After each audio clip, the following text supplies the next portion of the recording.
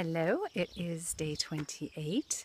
Look at this interesting piece of architecture here behind me. Can't quite figure it out. I have to ask someone who knows. I don't know.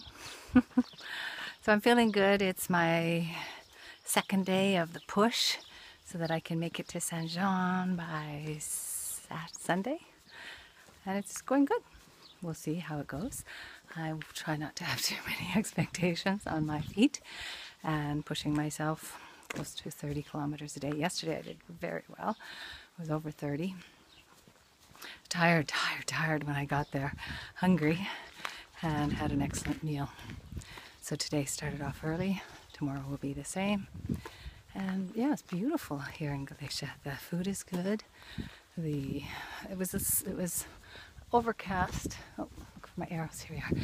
It was overcast this morning. However, that's okay. It stayed cool.